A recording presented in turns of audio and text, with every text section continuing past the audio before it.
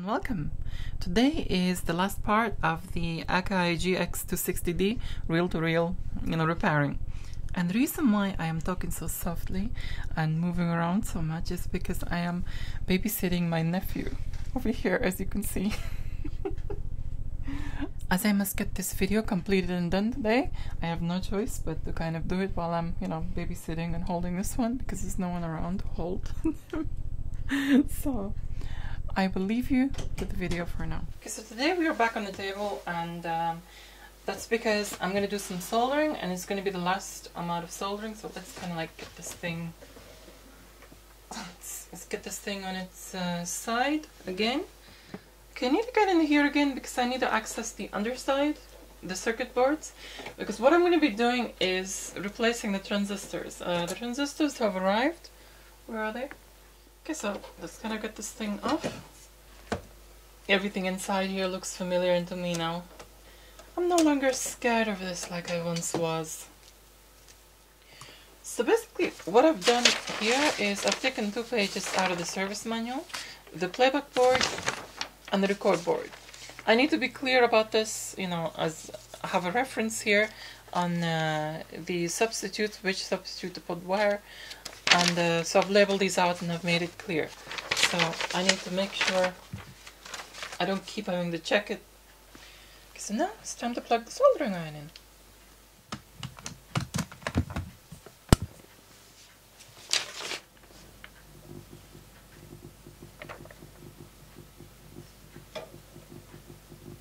Okay, so let's do the record board first.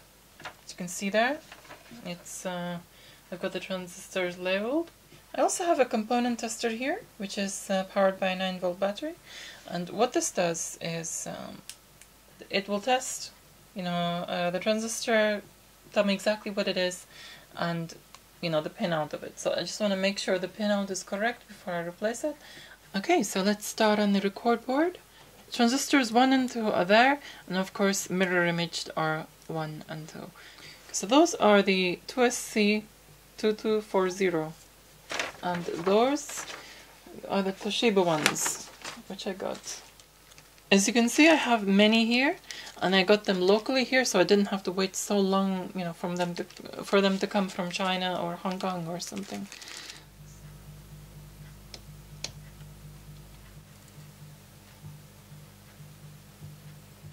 So there we go. That's one transistor out, the 2SC1312, which I will replace with a 2240. Okay, so first of all, what I want to do is put this into the tester here, flat side down, and we turn this on. Pin 1 is the base, pin 2 is the collector, pin 3 is the emitter. Now let's write that down, because I think the new ones are different. Okay, so the new one, pin 1 is emitter, pin 2 is collector, pin 3 is base. The new transistors are in reverse. So the original one's BCE and BCE, ECB. So all I need to do is just flip them. So that's fine. The substitutes are much smaller transistors, but it's okay. Just hold that transistor in there.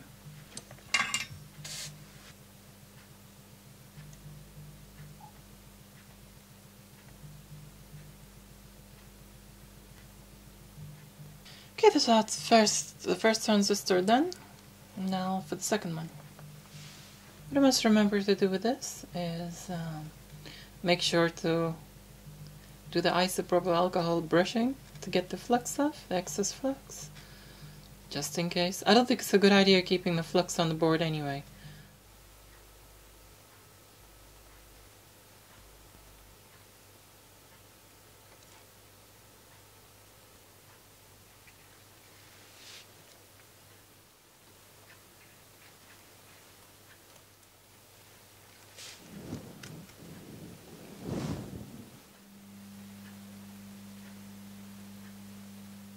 Right, so I have taken out and replaced transistors 1 to 4 on both sides, that is, and I just need to do 5 on both sides and transistor 6, 7 and 8 it's only on one side. These are the ones that have been taken out and I replaced, as you can see. Okay, so time to check the transistor pinout. Let's just hope it's not you know, different or anything. Pin 1 base, pin 2 collector, pin 3 emitter. So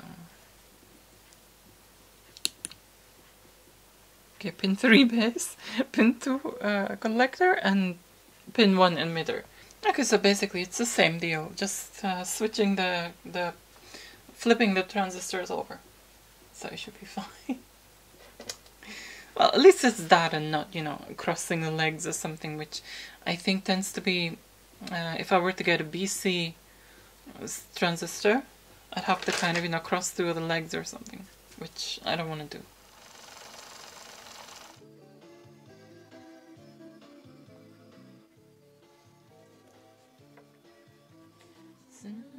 Down all around, walking through the summer sand, circling the sand. Day breaks, my heart aches, I only feel like here. While I'm here, I might as well give the switches another.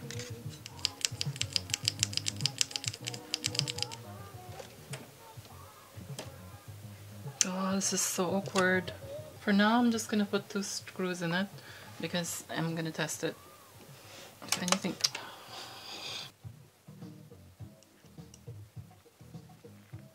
Como puede ser olvidar?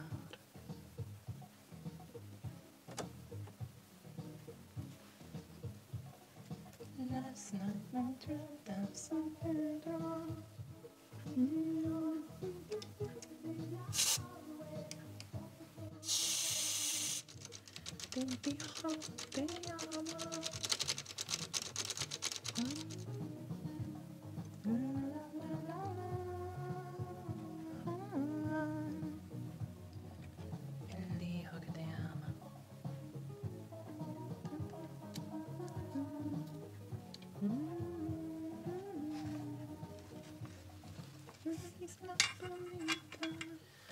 Okay, I have replaced all the transistors, and now it's the time to switch it on. I'm gonna do it through the lamp limiter. I don't know why. No, I do know why, because I'm a little nervous. I mean, as far as I know, I've been very, you know, careful with each transistor, just like I was with each capacitor and each variable resistor. But I'm kind of like, you know, nervous. I just stop it. Okay. No immediate bing bangs. There's no boom booming. Now to check if it actually works. Let's take the lamp limiter out. I've done something a bit nuts, and that. Oh, sorry. I switched the lights off instead. Is instead of changing, you know, a single transistor or a row of transistors, I changed the entire freaking all of them. So I'm not sure if that was the most wisest thing to do, but I did it. Please work.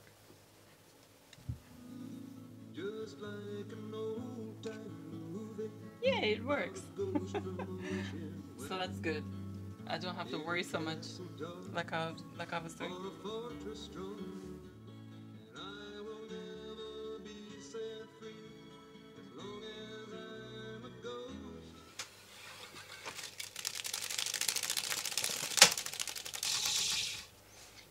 So let's put a reel in and do a recording test. Just like a mini one. Just to see if it actually records on both sides.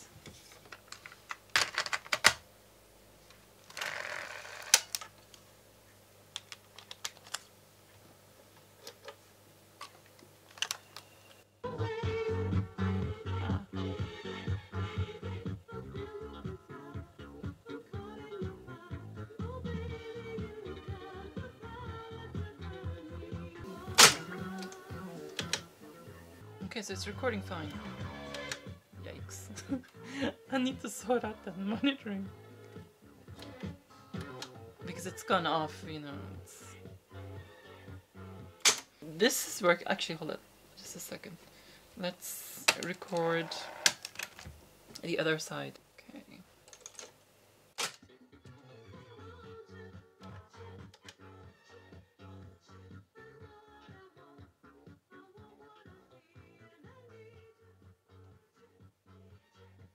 The next step and the final step now is to just calibrate all the record, all the play and stuff.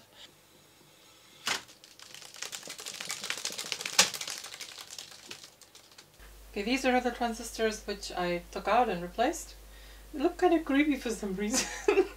Looks like little spiders. And as you can see now, it is completely pitch black dark outside. So I've been at this for a good few hours. Okay, fantastic. Right, for now I'm gonna take a break and come back. So see you shortly. Right, I'm back again now. And everything is set up, camera, lights, everything, except there's no room for me to set. Okay, hold on, let me just kind of... I was quite ahead with my videos. Yeah, with these, with regards to this series, this reel-to-reel repair series, I was ahead. Now I'm behind, or just, you know, caught up. Because what had happened is, I have been putting it off for a week. You know, just changing the transistors. Because, you know, I got this thing working after a huge thing, and I was so scared to do anything more. I was basically, you know, shoving the transistors under the carpet. But I ended up doing that too. So, what I had done, you know, about a week ago, was I decided to calibrate this thing before, you know, deciding to change the capacitors. Now, this is a reel with test tones on it, and it's not a calibration reel. You know, I wish it was. They're very expensive these days, I've checked. But this is the best I could do. It's just a reel with, you know, frequencies recorded on it. So I've already adjusted the tape azimuth, as I did last time, you know, a week ago.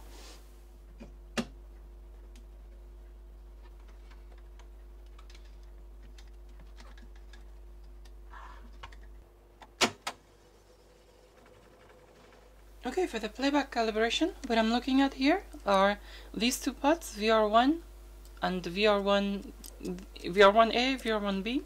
And for the VU meter potentiometers, it's these two, this one, VR2A and VR2B. Smudge tape.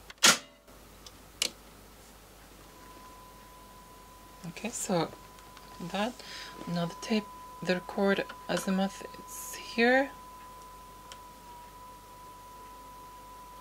That sent it wonky, didn't it? Okay, that's why it starts going down. Okay, here. Okay, here is where the bottom one is ground, the top two are left and right. You know,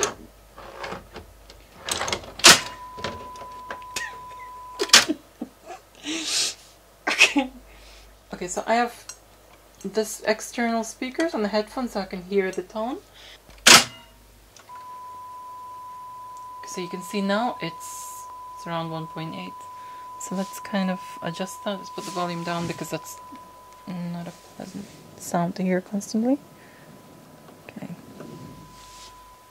Okay, it's around 1.2.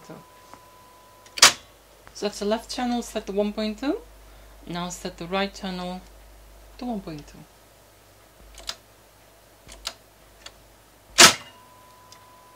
That is 1.6. There you go, this is 1.2. Okay, so what I'm doing now is calibrating the VU meters. Okay, so I'm putting the VU meters, setting them to 0.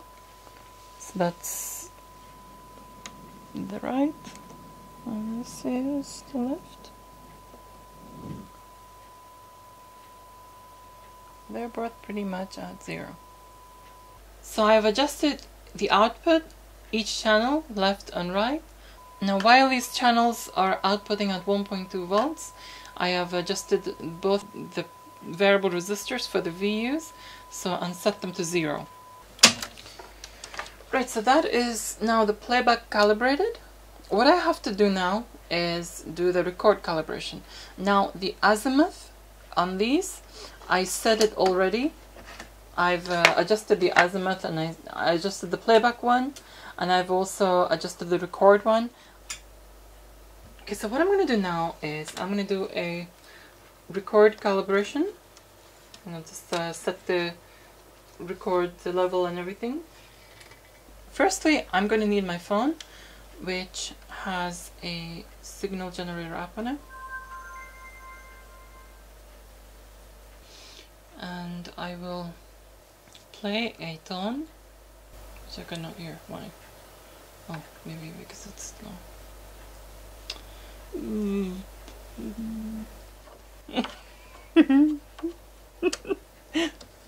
That was so ditzy of me. That's it. I did 10 hertz. Which is like, you know, of course, below the human hearing range. Anyway, so that's the signal generator there. Okay, what I'm going to do now is I'm going to calibrate the recording level and calibrate the recording and adjust the variable resistors here on the record board. This is connected to the source, the line in under this. What I need to do now first is set the source, which are these variable resistors here. I forget the name of the variable resistors. I just remember by looking at the position on the board which ones they are, and somehow I can just remember them. These line in. Each of these, I'm gonna set these as, you know, like not half. So I'll put these two things. Wow. Okay. I'll put these two in the same place. I scared myself then. So I will adjust the line in on the left and the right. Now what I need to do is set the adjust the recording. So I have to monitor on the tape itself, from the tape itself, and adjust the recording level onto 0. So that's how loudly it'll record on the. That's how loudly it will record on the tape itself. So can you see it's out because the variable resistors are, you know, out. So what I will do is zero this one. Okay. So those are zeroed, so you can see that's the source, and that's from the tape. The level is exactly the same. So good. Now the same on reverse recording. So what am I doing here? I was thinking it was these two. Okay, so let's do that.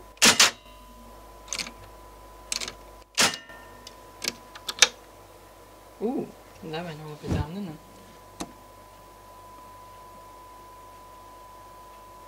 As you can see, no difference from the source or that. On that recording, and now on the forward recording. Let's check again. Fantastic. Everything is perfect now. Now, the reason why I did it at 3/4 here, the recording level at 3/4, is that I have the option. Let's say I'm recording something, and the source volume is too low. I have the option of increasing. You know, it gives me some leeway. So I think this is fine now. It's done. I can enjoy it.